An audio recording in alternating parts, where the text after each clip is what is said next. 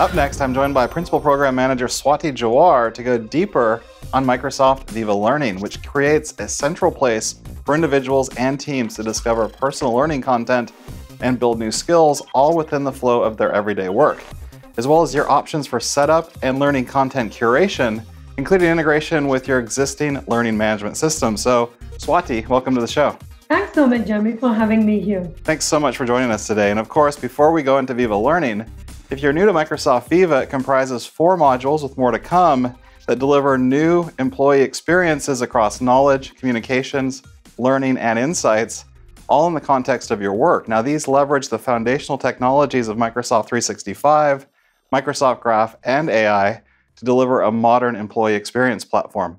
In fact, you can learn more by watching our Essentials episode at aka.ms/Viva Essentials.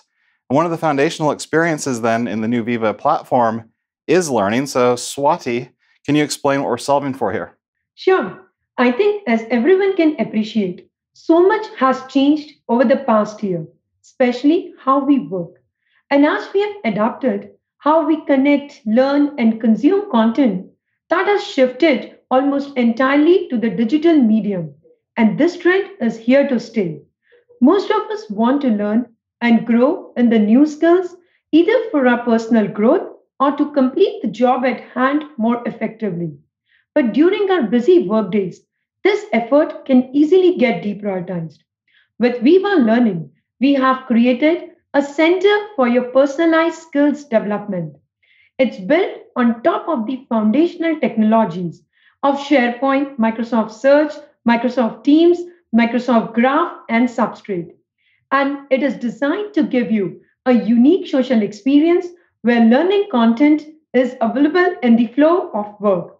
Additionally, managers, mentors, subject matter experts, buddies, and others can recommend and manage the progress of key trainings, all from one place. And a huge advantage here is that this really extends your investment in Microsoft 365, and everyone can now more easily up their skill set within the context of their work. Key personas here for Viva Learning that's spanning everyday users who are seeking personalized learning, their managers, all the way through to knowledge admins, and of course, our IT pros to configure Viva Learning for their organization. So why don't we make this real and start out with the personal learning experience? Sounds good. Let's get into it.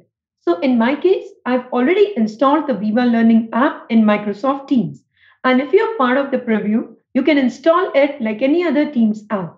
Inside the app, you'll see learning content that your peers have recommended to you, content you have bookmarked, content trending in your organization based on views, recently viewed content, and items from Microsoft and our partners. In this case, these are the learning catalogs exposed from Pluralsight, edX, Skillsoft, and Coursera, which you can use provided that you have an account already set up with them. If you know what you're looking for, up on the right, you can query Viva Learning for available resources. I'll just go enter communication and you'll see a lot of suggestions from our partners and Microsoft returned here. I'll click into Communicate Effectively 2021 update item from Skillsoft, and I can choose to open the course in my browser or to recommend it to others. I can use to copy link and share it however I want, whether that's in Teams chat, channel, or email. I'll click Recommend, search for Megan, select here, add a note, which is optional. So let me go ahead and add really like this course on communication. I can optionally add a due date for tracking. I'll change this to June 5th and then hit recommend. Now, if I go into the manage recommendations, I can see all the content that I have recommended to others and can easily check the status, which is helpful. Say if I'm a manager and I have recommendations to everyone on my team, this is where I can track the progress.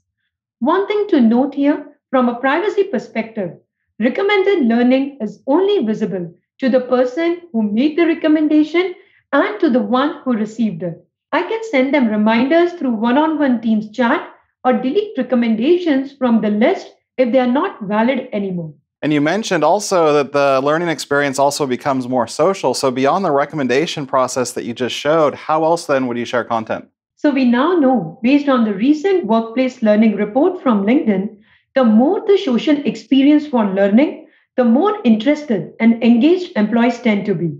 There are a couple of ways you can do social learning using the Viva Learning app. Let me show you a few of them. I click into the layout pages with word item here, and from here, I can copy the link to the learning assets I am in and share it directly in chat or email. But even better than that, I can search and share directly within a chat using message extension. For example, while composing the message, I click on the learning icon under the ellipsis. This pops up a search window and I can search for what I'm looking for, say communications. Here I select the courses we saw earlier and share it with message highly recommended. Optionally, I could add mention to members of the team or chat, but I want everyone to take this, so I'll just share as is. That said, beyond chat, another way to share learning is by curating learning content based on specific goal and pinning it as a tab in the Teams channel or chat. Here you can select the plus sign, choose Viva Learning Preview app, give title for your tab, search for the learning assets on the topic of your interest, say communication, and select the ones you want to pin in the tab. From here, you can choose to post a message to Teams channel, and once you hit save, the tab is created and team is notified. It's easy for the team to add and unpin content at any point of time later. Right, and the nice thing about this in the tab experience is that it can also help you onboard new members of the team with relevant learning. But can you show us then the experience when you start to consume content within the Microsoft Teams app? Of course. So I'm back in the home tab and I'll click into this Microsoft Word learning content here. If I hit the play button, you'll see all of the chapters in line to help me learn how to create great page layouts in Word. I'll play the video and you'll see the integrated experience within Teams. In fact, Microsoft trainings, LinkedIn learning content, and the SharePoint content library. This all can be consumed within the Viva Learning app. That said, in order to view third party content sources, we take you directly to the content provider's native experiences online. Okay, so how is Viva Learning then surfaced in other app experiences across Microsoft 365?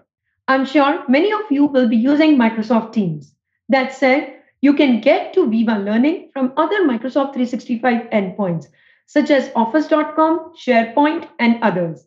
And you can search in Microsoft 365 experiences where we surface and present learning on cards.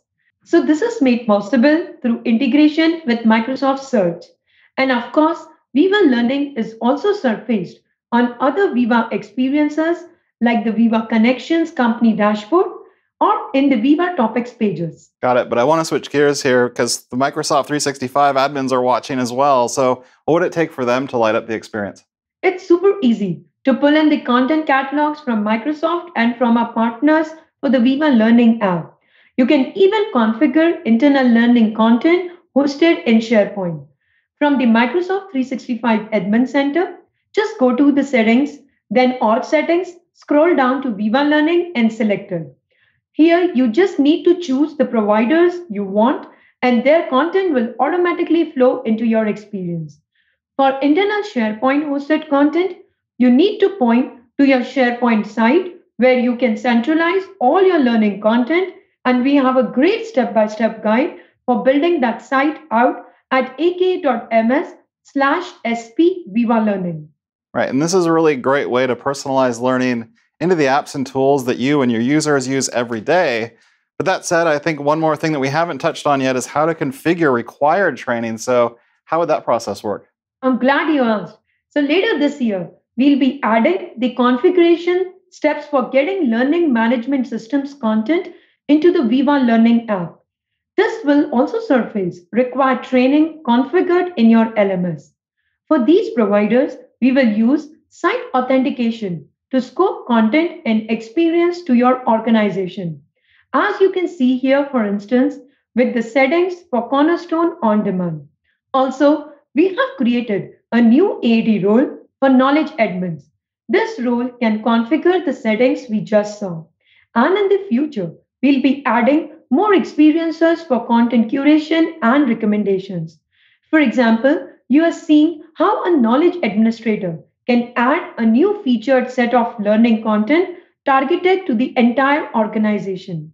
Right, and this should align to how you're already managing learning content today and really ease the burden for our global admins watching. So switching back though to the personal learning experience, is there anything else to look forward to?